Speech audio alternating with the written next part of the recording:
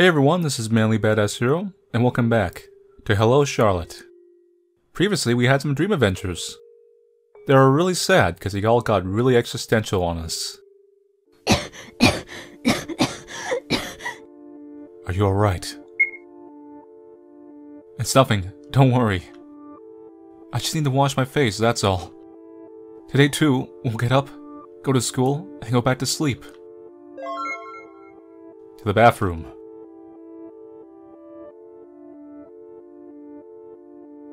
I don't like this.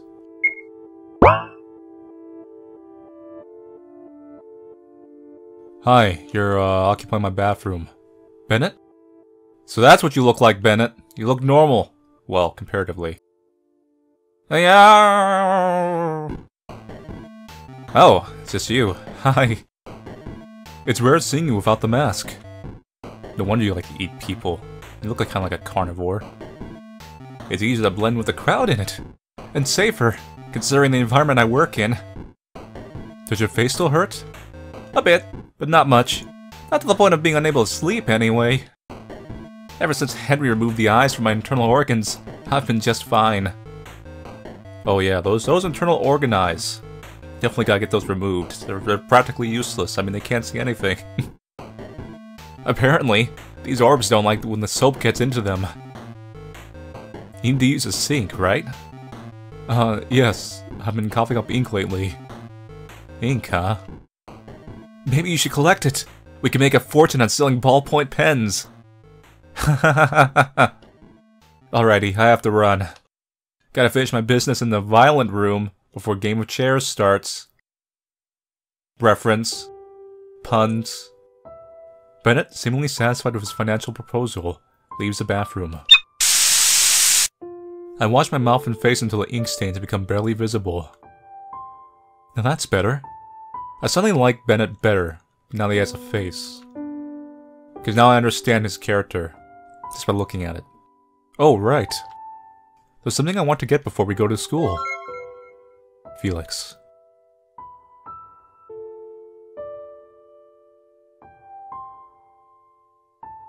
It's open. Hi, how you doing? This is the violent room. It's pretty violent. Bennett seems occupied. Sure. I raise my voice. Bennett? Bennett suddenly turns around with a chainsaw still in his hands. Wow. Gee wonkers. Before I know it, my insides spill on the floor. Man, don't startle me like that. No one ever reads warning signs these days, do they? Keep that in. Do not disturb.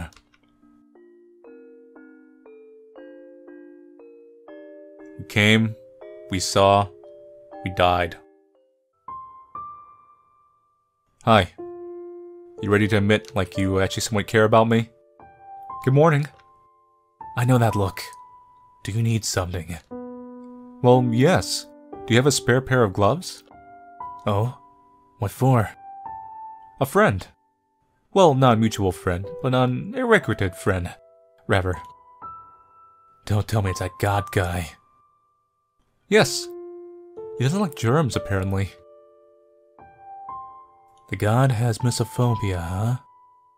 I'm not even surprised. Here you go. Thank you. Yes, yes, what a wonderfully helpful person I am. Now mind your business. I'm trying to find a cure for you. See you later. Let's just warp to school. But before that, let's have some social link dialogue.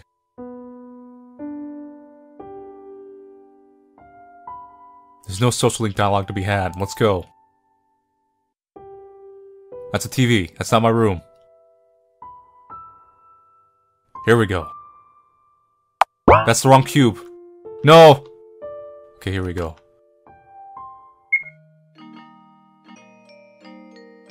Okay, let's find our classmate. He's not here.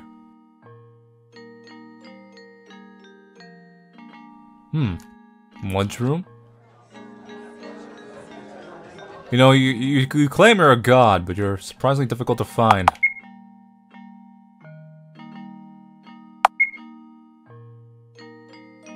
Charlie! Henri? Henri practically throws herself at me. A wide smile is plastered on her face. Hi. I've missed you. Hey, let's go feed the mad cats before class. The stray ones? So the rumor was true?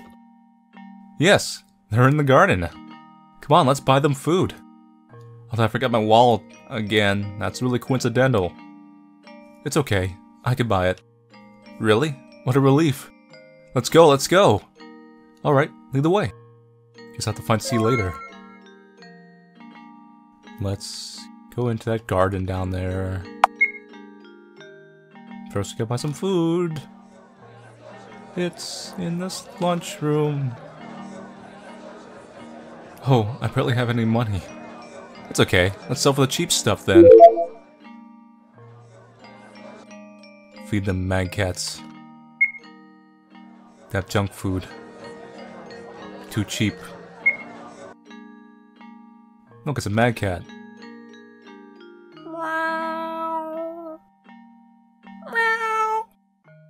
Aww.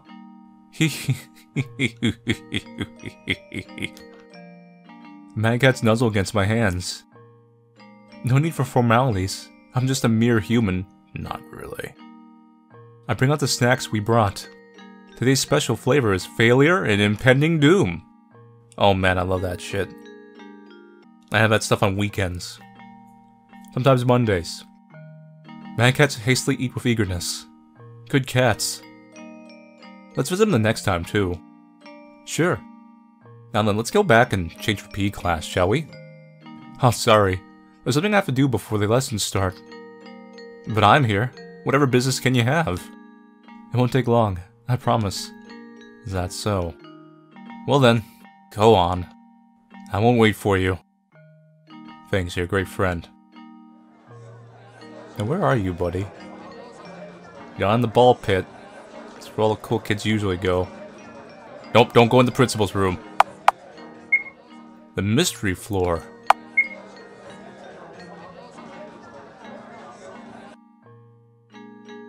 Hi, I made a good guess. C puts down a book he was reading when he sees me. Hi there. Hello? Busy? Sort of. I'm gathering information on this world. My memories are incredibly out of order, which is a great inconvenience. But all I could find were illustrated manuals for express weight loss, and lists of ways to become a billionaire by clicking pop-up ads. Oh, I know that technique. There's also a collection of must-read classics that nobody will ever read. Tragedy of the Commons. It hardly helped the organization of my mindscape, but was an entertaining read anyway. Perhaps the school library isn't the place you should turn to. Yes, perhaps I should have taken the leaflets that were handing out on my way here. If you want knowledge on sales in supermarkets, then absolutely. Oh, why don't I give you my notes? I hastily bring out the Book of Truth out of my bag. It's just my theories and observations, though. They're a bit silly. Here, you can have it. C reaches out and only to stop midway. His breathing hitches.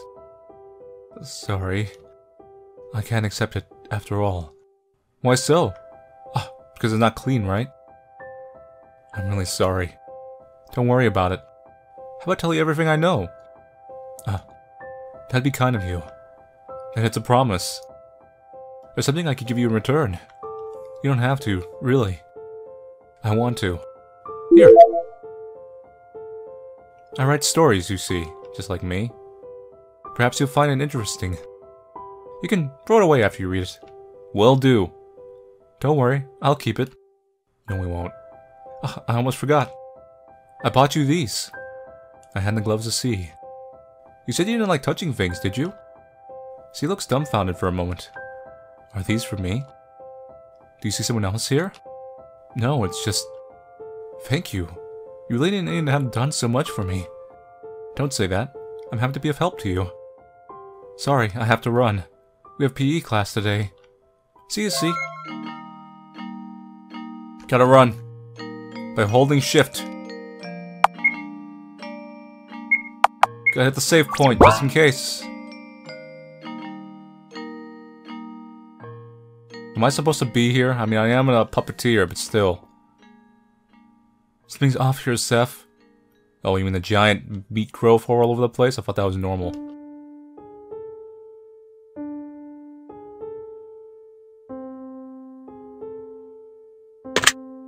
There's a locking sound in the distance. It's really locked. It must be that teacher accidentally locked me in. Meat! Meat! No! I'm trapped! No! The oddities push me down to the ground. As they rip apart my body parts, I cough out a considerable amount of ink-black matter. Just what is this? I'm suffocating.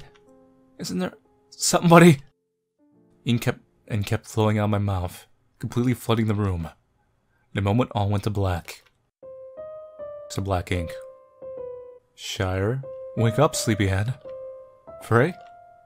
Finally awake, I see. Just look at this warped reality, bummer. A reality marble? Universe is expanding. Am I dreaming? Not this time. You're perfectly awake. But you're here. Do believe me, I'm as puzzled as you are. I see. They say, going through the looking glass is a classic symbol for disassociating from reality. Does that apply to you, too? I don't know. Maybe we need to get you out of my body. I'm pretty sure to be healthy. Oh well. Maybe I'm teasing you too much. Anyhow, it doesn't look like we'll be leaving anytime soon. I wish there was something to read. You're the type to read labels in food stores, huh? Might as well be. So, what shall we do? Feeling adventurous, yet? Well, it's better than sitting here. Let's look around.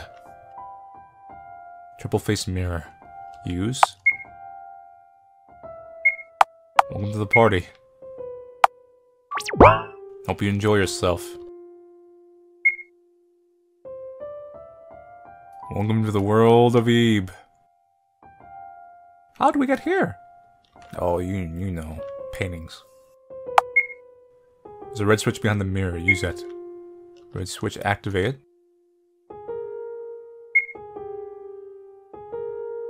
Alright, that's just a white switch.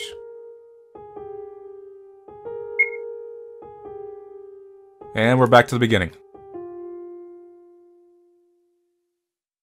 Nope, we're free. Okay. It's like a museum of the mind. Quite literally. Which number? 1? So number 2 looks kind of like a face. So does number 3. You know, if you don't like thick and lateral figures, but more of a theoretical, metaphorical 4D sense. Looks kind of like a face. 5. Isn't that the Ketel's intelligence test?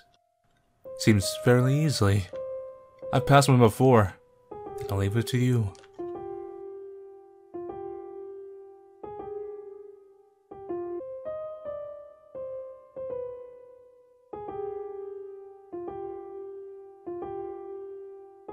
Is this where I put in the solutions?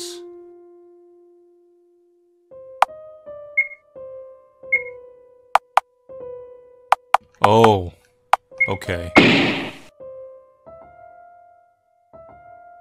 We're sorry, your IQ is too low for the next test. Wow.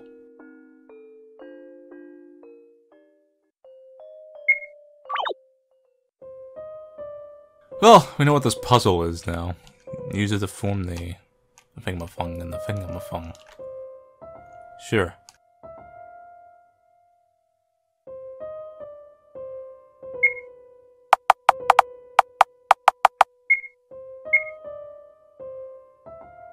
Oh, here we go. Oh yeah, yeah. This is... It's pretty rough. We're on 729. These numbers mean nothing to me at the moment. They're lies. What do the numbers mean? Almost confusing as that meaning that dog. Mirror to the reflection room, input number, not yet. Mirror spin of ink, there's no way back. We just leave the ink wherever we go.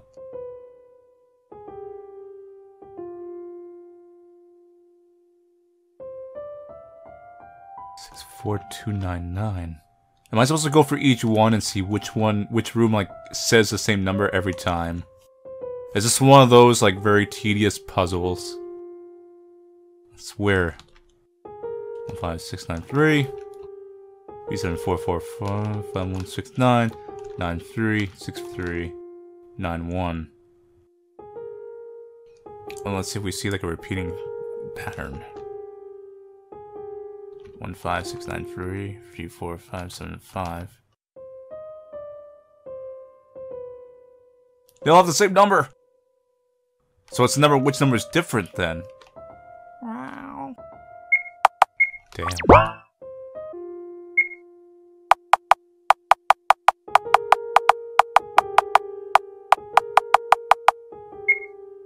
You bastards!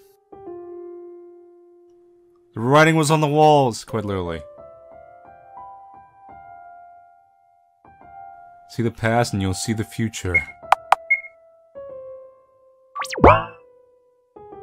Memory 1, feminine, go in the mirror. Individuality. Decomposition.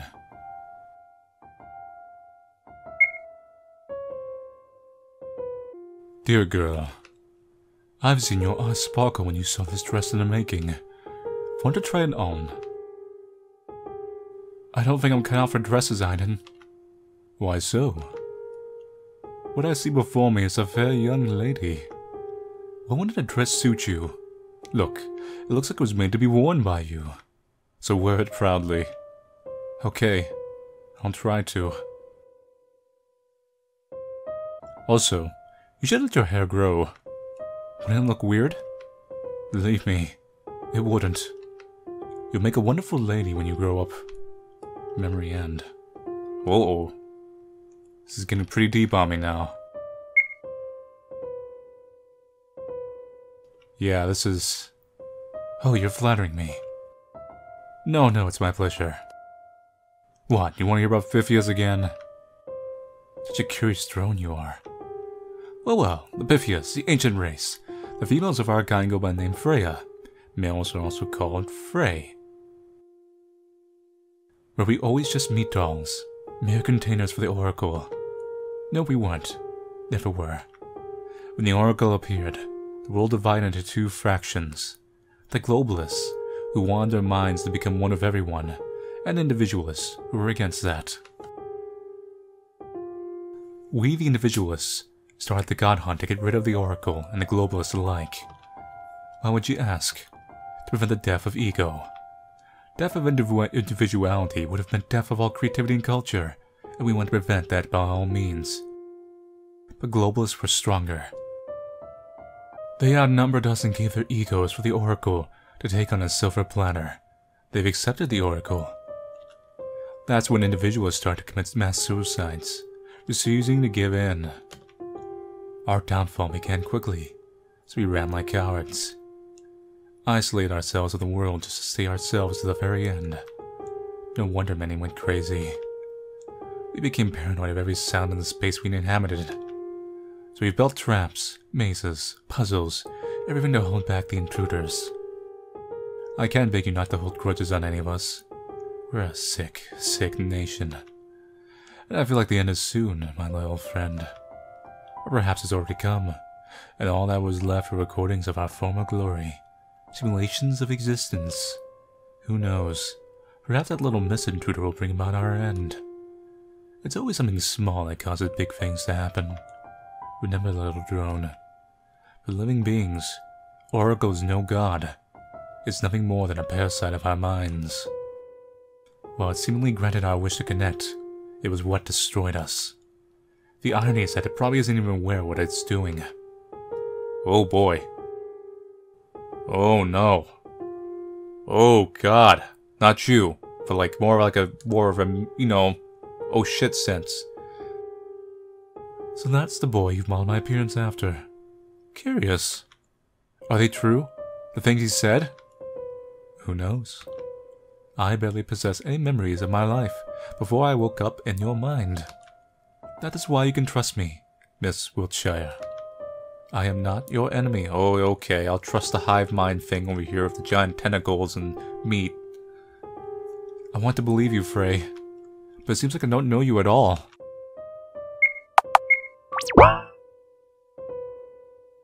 Decomposition. We're back? Thanks, science. Charlotte. Hey! Wake up. Don't play dumb. Oh god, the Oracle. She's decomposing. No. This can't be happening. Wasn't the Oracle supposed to be dead? You know, Miss Wiltshire. Yes? I had a thought there, which may have also been your thought, but that's beside the point. Maybe Mr. Honecker started distancing himself from you because he became afraid of you. Felix is not a coward. Is that so? Then perhaps afraid is a strong word. He's just not sure if it's you anymore. You turned into a lump of meat right before his eyes. Wouldn't anyone have suspicions? Perhaps you're right. We can't go back to those days anymore. Frey sighs. It's all because you took pity on me. And now you're doomed to face the consequences. That's all there is. You're upbeat.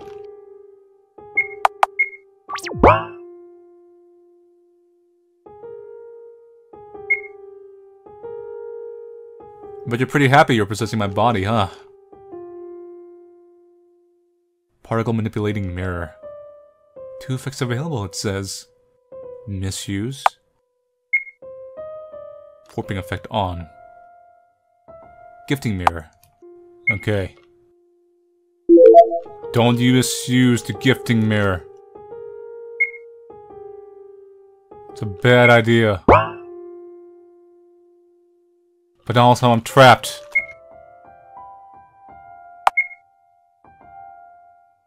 Seriously, I'm trapped. Eat the candy. I ate the candy. Tastes like chicken soup. Nice.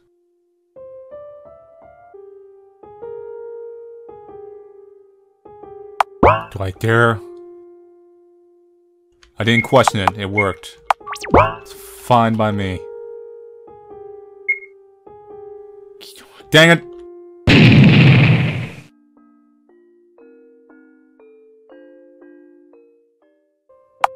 Never trust the mystery mirror. That's why you never go for the mystery box.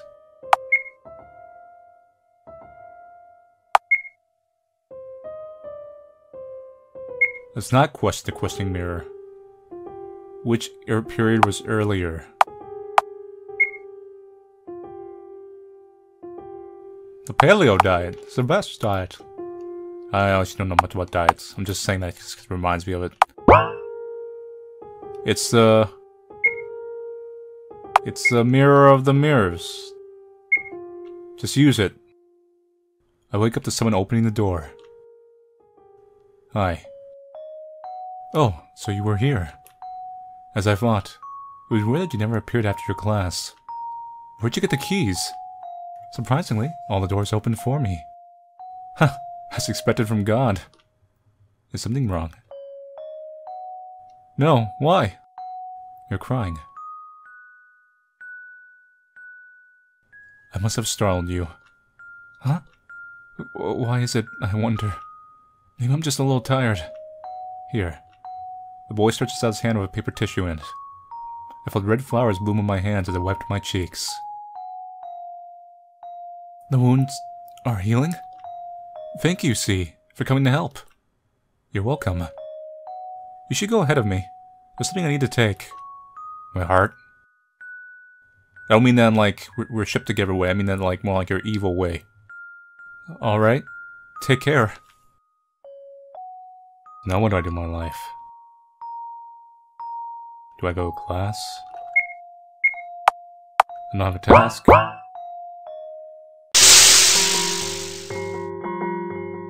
Oh look, it's a beheaded student and I gotta socialize with him. Hey, smile. Doesn't work, he doesn't see me. It's all gonna be alright, buddy. We reassure you.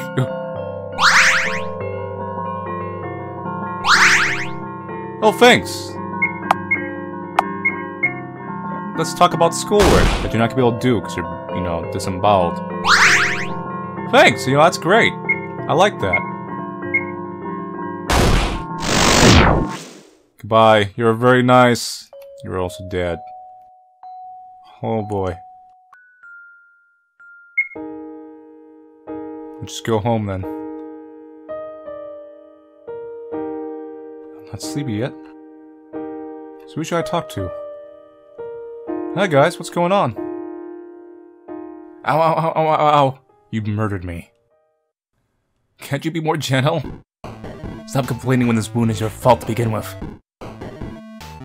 Save me from this monster, human maggot. This monster is the one saving you right now, Bennett. Can you imagine? A specimen on my table got bitten by a mutant spider, and now he's doomed to have his leg covered in necrosis bites. Aren't you gonna treat it? If you're gonna blabber, I'm gonna amputate it.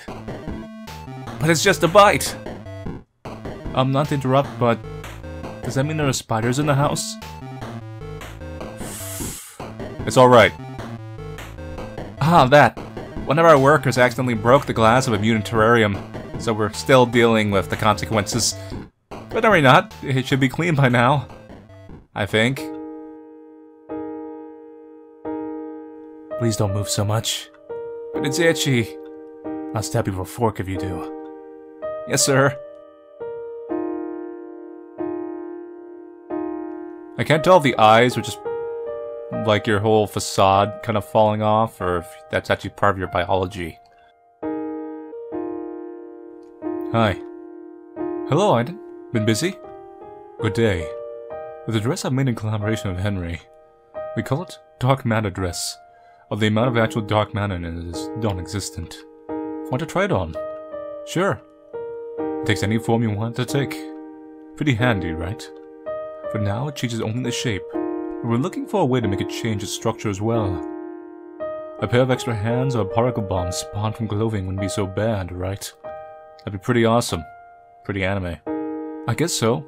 It's cool. You can have it. Thank you, Aiden. I'll cherish it.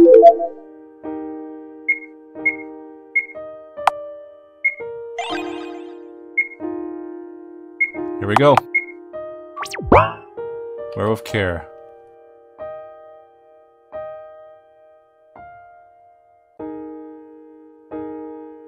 Let's see who else is around.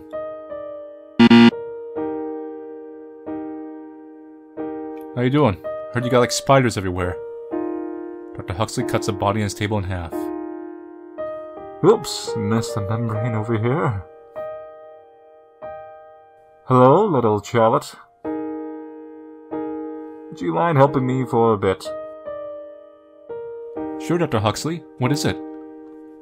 I need you to carry this to the morgue room. My entire crew members will aid you in it. 2 crew members turn up, Baldwin and Goodwin, as told by their name badges. Man, we're seeing everyone unmasked. They greet me in unison. Alright. Inform me if the corpse will start moving on your way. Yes, sir. Hi, Baldwin. Goodwin. How you doing?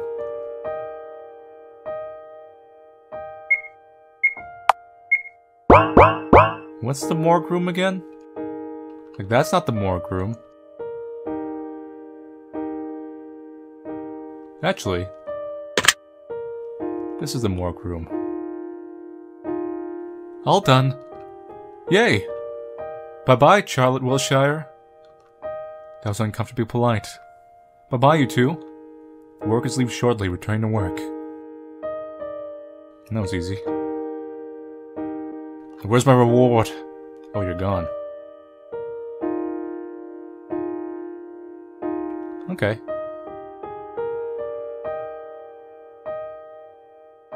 Now what do I do in my life? It's rare to see workers in the library. Hi! Hello, Florence. You look pretty today. Thanks!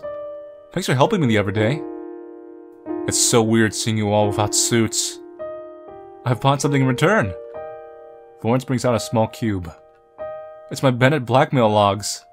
I've extracted some memories from his brain while he was asleep. Man, he really should cut down on soap. It makes him so hyperactive he sleeps like a log afterwards. I've already made the spare copies of this, so perhaps one of these cubes will be useful to you. Thank you, but wouldn't you have trouble sleeping when Bennett finds out? Huh. You can come find me anytime. Okay then. Everyone's just kind of relaxing and chilling. It's nice.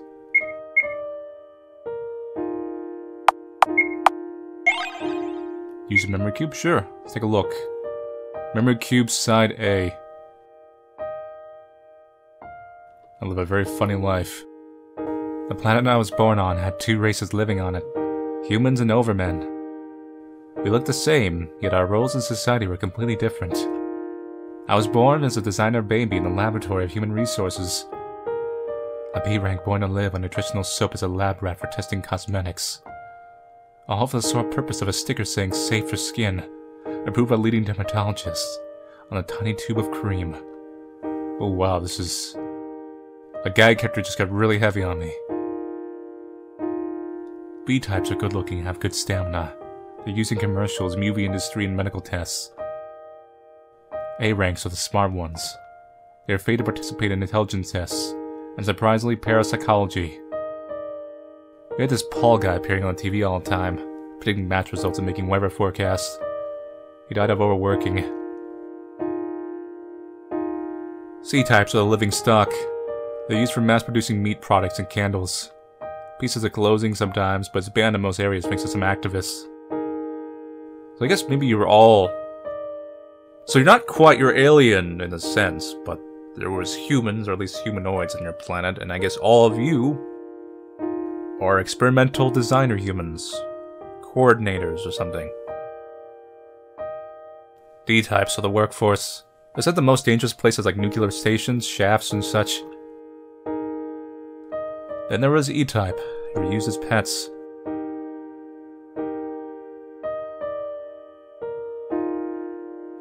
In our department, a special achievement system was developed for us to stay motivated. We all collected MP, which stands for motivation points. Gee, I wonder what's a reference to. MP would be traded for rewards and eventually a promotion to a higher rank. The goals were simple. Tough one, smile when it hurts. 10 smiles out of 60 collected. Best buddy. If your friend is feeling ill, report immediately. 5 reports out of 10 collected. After somebody was reported and they never came back. I collected the most MP I could. I wanted to get out. Be among A ranks. And the promotion day came. When I moved to the other department, I didn't have to test cosmetics anymore. I would become a test subject for medicine instead. To be purposely infected with a skin disease and have all kinds of treatment tested on me. So that's why you look like that. My hair fell off. It grew back. My bowels were full of ulcers after I took an experimental drug. They were restored. I vomited and vomited and vomited. All food turning sour in my stomach. It felt like my insides would come out from my esophagus. Rinse and repeat. Rinse and repeat. Over and over and over and over and over and over again. I feel like the promotion is really a system of who's the most loyalist and willing to do anything, and you get promoted to a worse position because only the most loyalist and most mentally strong will be able to handle it. A weird, semi-loyal betrayal. One day I was accidentally infected with eye plague. An incurable illness made eyes grow, my both skin and internal organs of the infected. Naturally, I was scheduled for disposal. I spent a month in isolation. I think it was the happiest time of my life. The disposal day came. Where's side B? There you go. A person in a lab coat came in, looking too young to be an executioner. Hi there. Nice to meet you. I'm Henry Huxley. I know you're scheduled for disposal, which by lucky coincidence is today. But it's been cancelled just an hour ago. Just when I signed up papers for your ownership. Sounds better than dying, doesn't it? Oh god. I'd rather be dead, Mr. Huxley. Is that sarcasm I'm hearing? Oh yes, he must have stopped giving you intellect suppressants, but they are not cheap. It would be such a waste to give them that defective specimen, am I right? You know, I'm researching eye plague. Yes, the incurable eye plague. Which I'm going to cure. And you, my dear, are going to become the face of my success. You see, it's the first time a B-type got infected. You're too valuable of a material. And it's the fact that your specimen are most beautiful of all types, as you're constantly used in commercials. So it'd be an exaggeration if I said that you were chosen for a pretty face. And timing. Timing was also crucial. Just recently I realized that I have less than half a year to complete my thesis. And that's a little troubling. You madman. Yes, I am. Why not? We'll become the stars of the modern time. Science bless us. The meeting marked the beginning of our alliance, and people started dying in the name of science.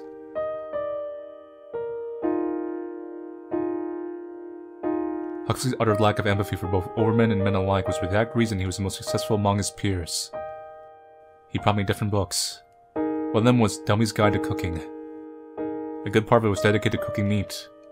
If an animal died in stress, its meat would be hard to chew, it said. It's like the logic behind those cows. Aside from regular intakes of soap, my diet consisted primarily of various greens and products high in protein, meat included. One day I decided to ask, "What kind of meat is this?" I inquired from Huxley, who was vigorously waving his hands in the air. As I've learned later, he was using VR environment to work. "Of C-type, of your kind, I believe," he answered, not turning away from work. "The greatest delicacy of our time. Truly a feast of gods. Feel like vomiting yet?" he added, generally curious. No. I took another bite. The meat was incredibly tough. At least someone got murdered. Huxley brought me books and taught me reading and writing. He regularly tested my physical capabilities, so I was kept in good physical form. He talked too much. Spent too much time with me than he should have.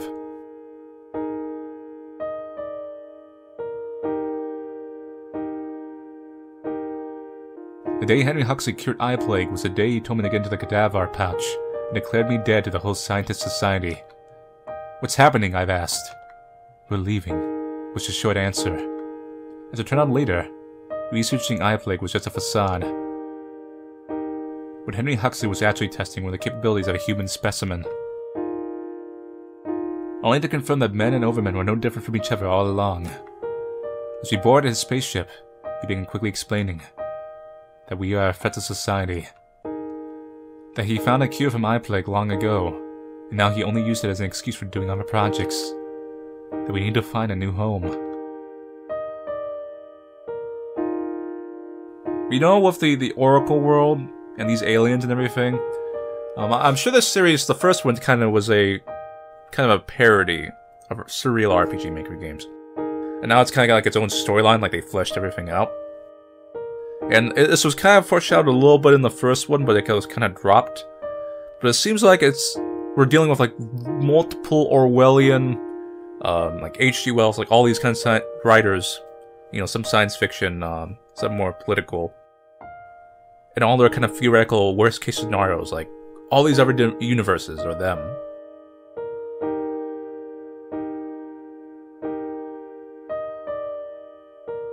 So this whole storyline is really about the human condition, social anxiety, and society. That's in a sense. We paid all the money we needed on the day we arrived in the house. That's how we ended up living there.